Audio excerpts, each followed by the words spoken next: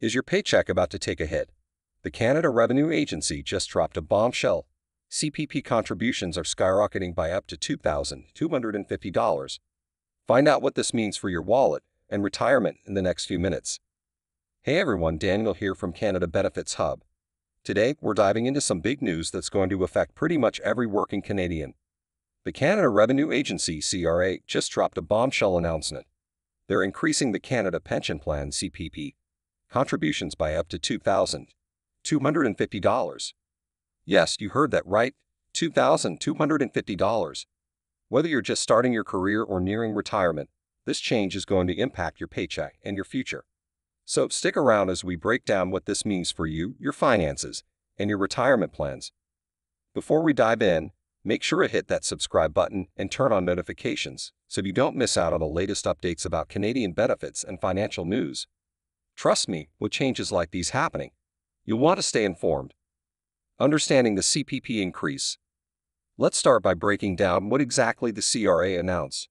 The Canada Pension Plan, or CPP, is a cornerstone of our retirement system. It's designed to provide a stable income to Canadians in their golden years, based on the contributions they make throughout their working lives. Now, the CRA has announced a significant increase in the maximum CPP contribution for 2024. Here's the deal. The maximum pensionable earnings under the CPP are increasing from $66,600 in 2023 to $68,500 in 2024. This $1,900 bump might not seem huge at first glance, but it has a ripple effect on your contributions.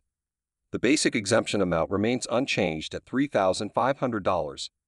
This means the maximum contributory earnings are jumping from $63,100 to $65,000. Now, here's where it gets interesting. The contribution rate for 2024 is set at 5.95% for employees and employers, up from 5.7% in 2023. Self-employed individuals, who have to cover both portions, will be contributing 11.9% in 2024, up from 11.4% in 2023.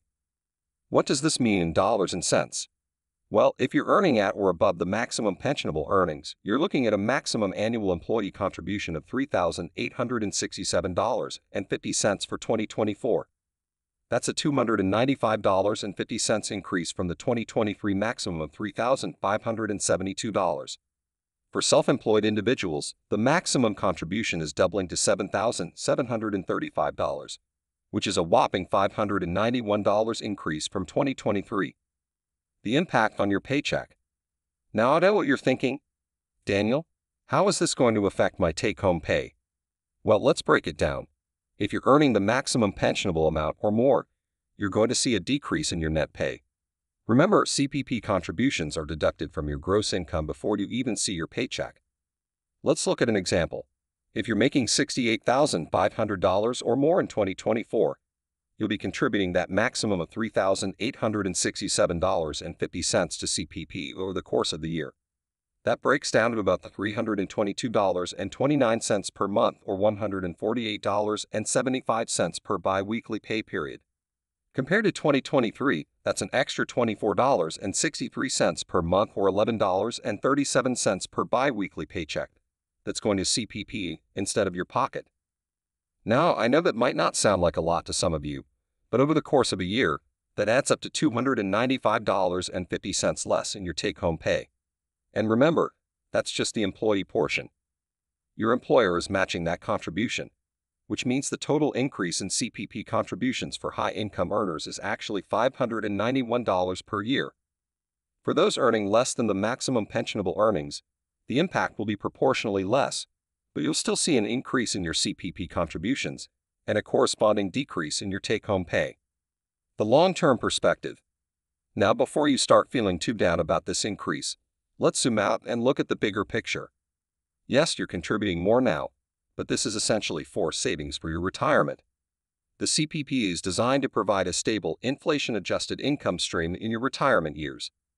With people living longer and the cost of living continually rising, having a robust pension system is crucial. This increase in contributions is part of a larger multi-year plan to enhance the CPP, which began in 2019.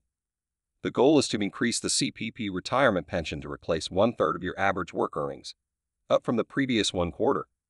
So while you might feel the pinch now, this could translate to significantly more income when you retire. It's a classic case of short-term pain for long-term gain. And remember, unlike private retirement savings, CPP benefits are guaranteed for life and adjusted for inflation, providing a level of security that's hard to match with individual savings alone. Impact on employers. It's not just employees who are feeling the impact of this increase. Employers are also facing higher costs. As mentioned earlier, employers match employee CPP contributions dollar for dollar. This means that for each employee earning at or above the maximum pensionable earnings, employers will need to contribute an additional $295.50 in 2024 compared to 2023. For small businesses or companies with a large workforce, this increase could represent a significant additional expense. Some businesses might need to adjust their budgets or potentially slow down hiring to accommodate these increased costs. It's a delicate balance between providing for employees' future retirement needs and managing current operational costs. On the flip side, employers can view this as an investment in their employees' long-term financial security. A workforce that feels more secure about their retirement is likely to be more productive and loyal. Plus, these contributions are tax-deductible for employers, which does help to offset the increased costs to some extent. The self-employed perspective.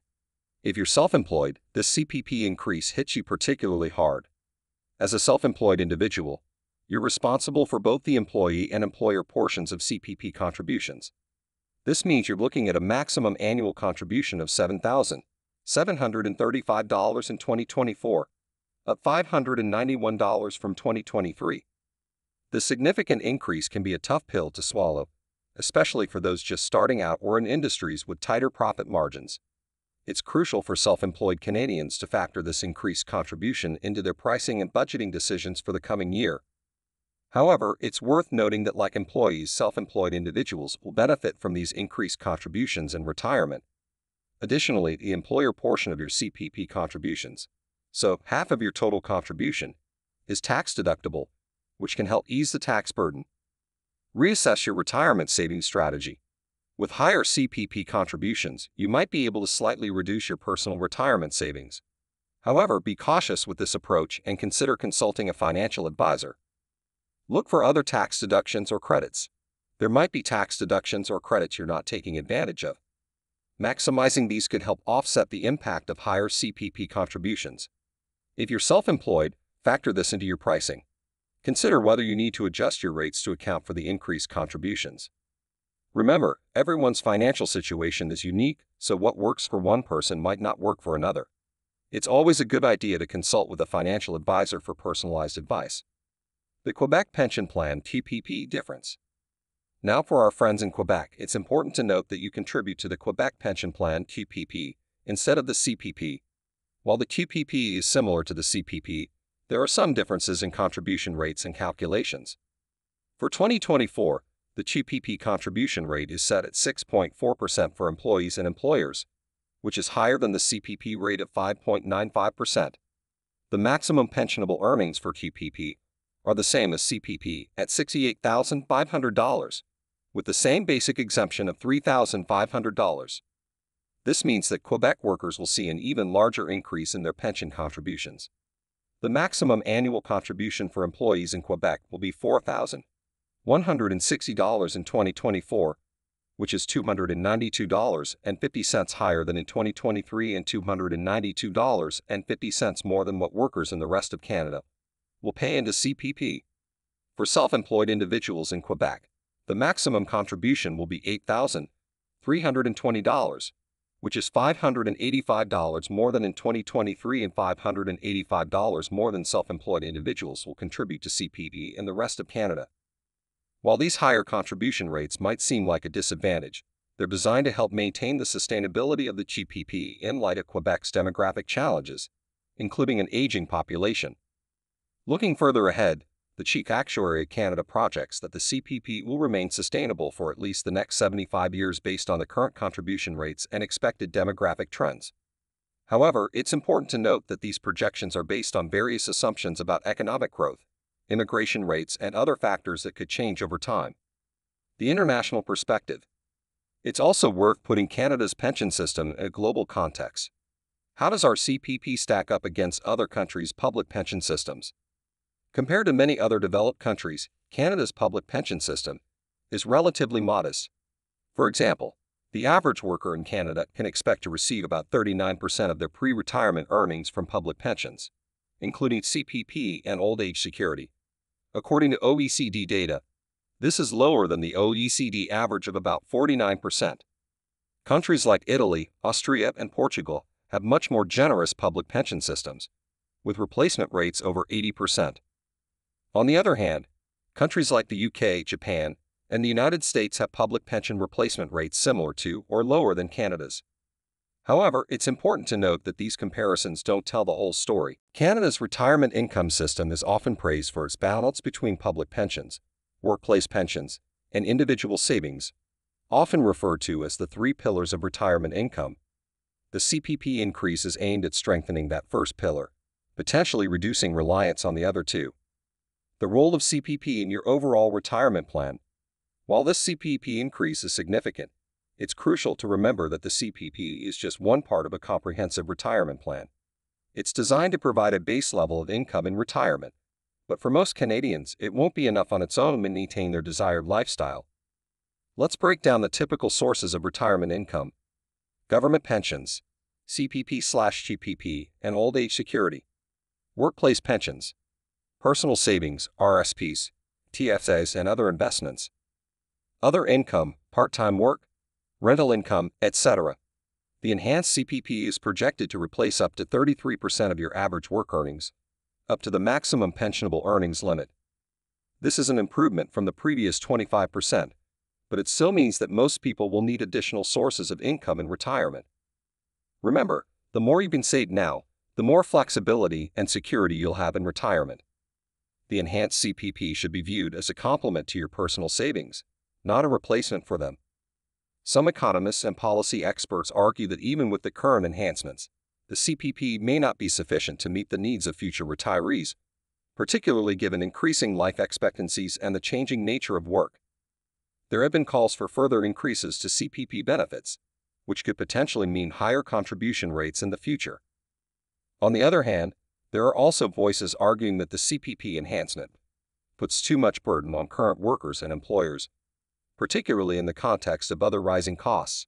Some business groups have called for a delay or reconsideration of the enhancement plan. As a voter and taxpayer, it's important to stay informed about these debates and consider how different policy proposals might affect your financial future. Remember, decisions about pension policy can have long-lasting impacts that extend well beyond any single election cycle. Financial literacy and CPP. The CPP increase underscores the importance of financial literacy. Understanding how the CPP works, how it fits into your overall retirement plan, and how changes to the system affect you is crucial for making informed financial decisions. Unfortunately, many Canadians struggle with financial literacy. A 2019 survey by the Financial Consumer Agency of Canada found that only about 60% of Canadians could correctly answer questions testing basic financial knowledge. This lack of financial literacy can lead to poor financial decisions and inadequate retirement planning. It's crucial for Canadians of all ages to educate themselves about personal finance, including how government programs like the CPP work. If you're feeling overwhelmed by all this information, don't worry. There are many resources available to help improve your financial literacy.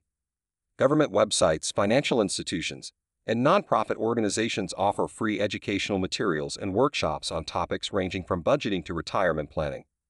Consider taking some time to boost your financial knowledge. It could make a big difference in your financial well-being, both now and in the future.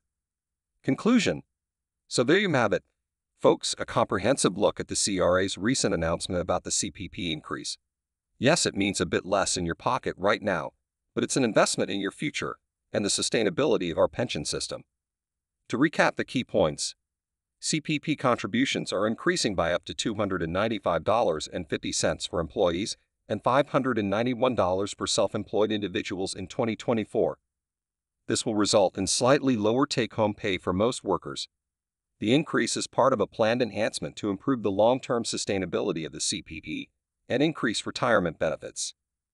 While the increase may be challenging in the short term, it's designed to provide greater retirement security in the long run. It's crucial to view the CPP as just one part of a comprehensive retirement plan. Remember, everyone's financial situation is unique. If you're concerned about how this increase will affect you, consider speaking with a financial advisor who can provide personalized advice.